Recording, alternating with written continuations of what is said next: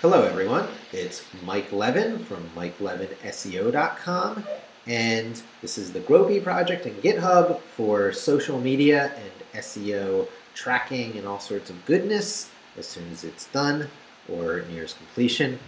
And it's time to do a little bit more systematic testing. So every time I go into main, the main function, I'm switching between the gdocs way of connecting it to a data source and the shelving way of connecting it to a data source or CSV file.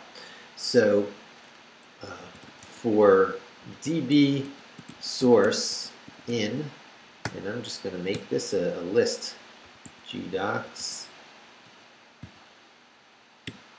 local. And this shows you something about Python. You know, usually you want to see for something in something, and that in something is a variable representing a structure like a list. Well, you can actually just put the list right in there. And I'm going to make up an arbitrary function name and then move all this lower stuff into that function. And let's see, what should we call it? This is where all the action happens. It's like the main function, but it's you know, it's processing a single spreadsheet is what it's doing. So we'll call it do sheet. Do sheet. That has some good branding to it.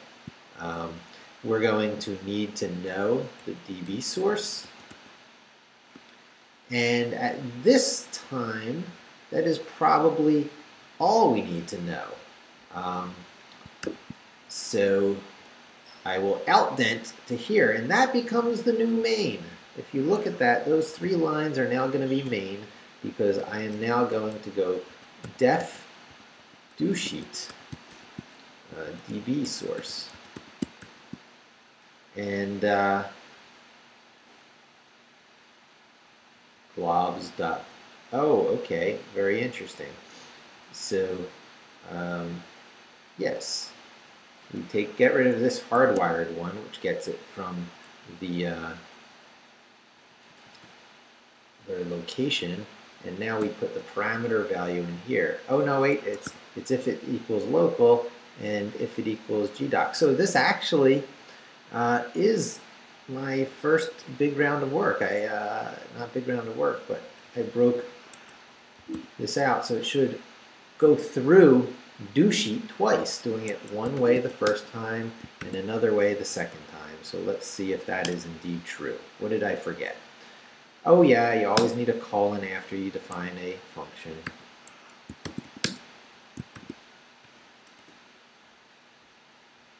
And let's see, for DB source, so it's going to enter main. And when it does enter main, it's going to first feed one in and then the other. Oh, if globs, so it's not being caught on either. Well, we might be forgetting about that globs a lot. We might just need that sitting around for some other use later. It's always good to get rid of global variables.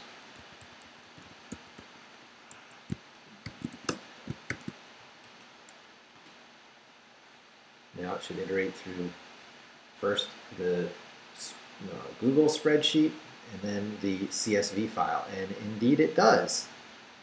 I guess for the sake of purity, we tab E, and we get rid of the one thing that's actually in there. But now this is well set up for running jobs, you know, if you're going to be processing lots of spreadsheets, and it's also set up for much better testing. So I guess I will commit that and wrap this up. Git commit am broke sheet work into new function. No, that doesn't make sense. What I really did is, you know, I'm calling both DB sources for testing. We might have use beyond testing in the future. Git push,